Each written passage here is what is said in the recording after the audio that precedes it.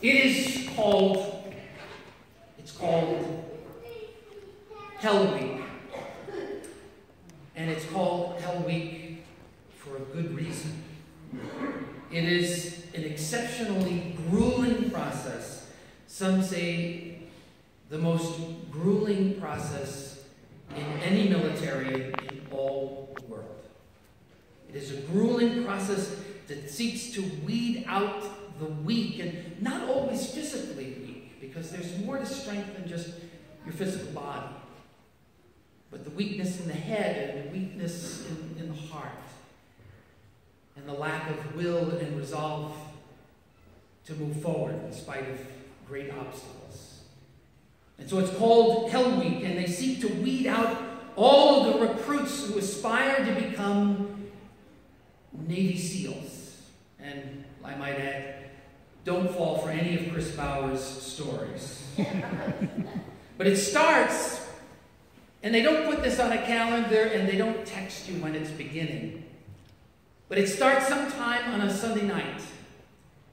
More often than not, they're asleep on their cots, in their beds, and all of a sudden there are explosions and the sound of machine gun fire arcing over your head, and the hardest week of your life begins. And so in the course of that week, which then ends sometime on Friday, but nobody tells you when it ends on Friday, in that week, those young men pouring out of that tent, and those tents, and actually I should say those that actually make it to Friday, they will travel 200 miles. They will travel 200 miles, not by car, but by running, by swimming, by paddling, sometimes literally by crawling, sometimes literally by rolling. Their bodies, pretty much for the whole week, skirt the edge of hypothermia. And all of this is done from Sunday to Friday on a grand total of about, maybe, if you're lucky, 3 hours of sleep. And you thought you had a hard week. On Wednesday, typically the class visits the Tijuana mudflats down by the Mexican border. It is mud which is the consistency of quicksand. It is thick, and anyone who has ever written about their training and their experiences will tell you it is very, very cold. Running and crawling and laying together arm in arm, a brotherhood of suffering. And then the night comes, and the wind almost always picks up coming off the sea. And the instructors, this is kind of cruel, stand by the fire off to the side, warming themselves. And they say to the recruits, they say, hot coffee, homemade chicken noodle soup for anybody who wants it. All you have to do is quit. All you have to do is give up. And in fact, they say, if we can get 5 people to quit, just 5 of you to quit, to ring the bell, to give up this foolish dream that you have, we'll let the entire group come out of the mud. And we'll let you do something else for fun. One day, there was this young man shivering. And finally, he couldn't take it anymore, and he stood up. And he starts walking to the fire.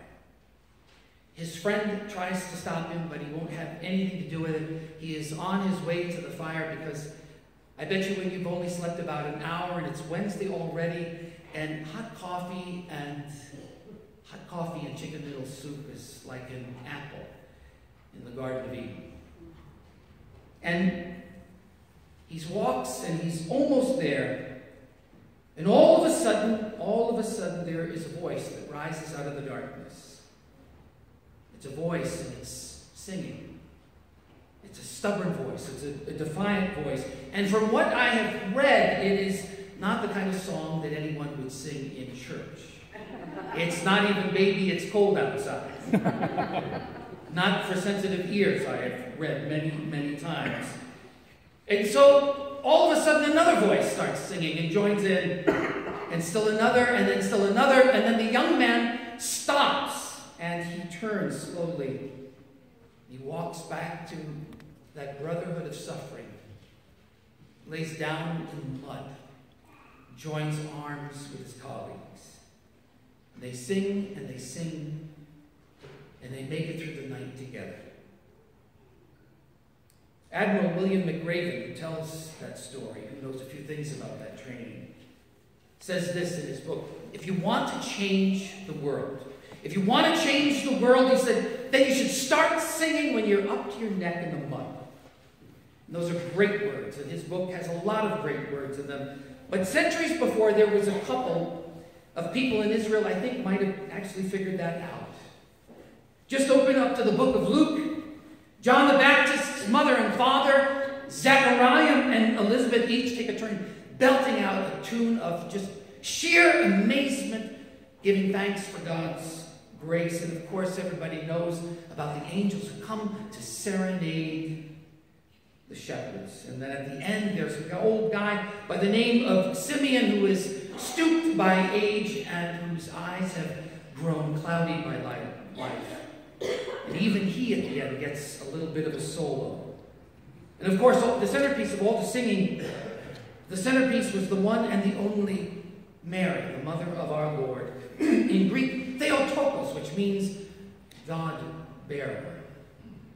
Who sings one, as we are reminded this morning, sings one for the ages. It struck me this week, all these years, I've been reading these texts, and it suddenly dawns on me, and maybe you too, that Andrew Lloyd Webber has absolutely nothing on St. Luke. And Mary and those around her and all of their ancestors know all too well what it means to shiver and what it means to be mired neck deep in the muck of life. It is to a small nation of no standing in the world's eyes, to a poor, powerless, penniless young woman, that God in his grace comes, because that's how God works. Mary is no heavenly being, but make no doubt that she is incredibly special, because she has been blessed, and from her comes the one who will fulfill the meaning of that song and shape the foundations of the world. The one then as now, that not everyone greets with joy to the world. The very essence of the song that Mary sings, and this is a theme that appears in the Bible again and again and again, is a theme of inversion. Turning the world upside down before God sets it right side up. A terrible song, meaning a fearful song and a frightening song, because God is not fair. God takes sides. God takes the side of those beaten down. God takes the side of those who have been run over. And the presence of Mary's little one is a sure sign that God finds it all frankly nauseating and intolerable. And because her son lives beyond death's suffocating grasp, we can still sing, and we still sing, and we will sing until that day he comes again. And the foundation shivers and shakes, and the oppressors fall, and it never stops, and it will never stop until God sets the world right. Some 1900 years after Mary sang, about 1,000 people gathered by candlelight around a place called St. Nikolai in East Germany. I had never heard of St. Nikolai, and I bet you haven't either, but you may have heard of the organist they had that years ago. I think his name was Bach. Imagine replacing him. But nevertheless, they gathered and they started singing. And literally within weeks, there were 300,000 people singing. 3 times the size of a U of M football game. Don't tell any of those U of M folk that I said that. 300,000 people singing, stubborn and defiant and faithful and hopeful. And once again, the powerful fell from their thrones. The wall crumbled. It was sometime later, a curious man asked a former member of the Stasi, which was the secret police in East Germany, why didn't you crush us? You've done it so many times before. And the former policeman just paused a moment. He kind of shrugged his shoulders.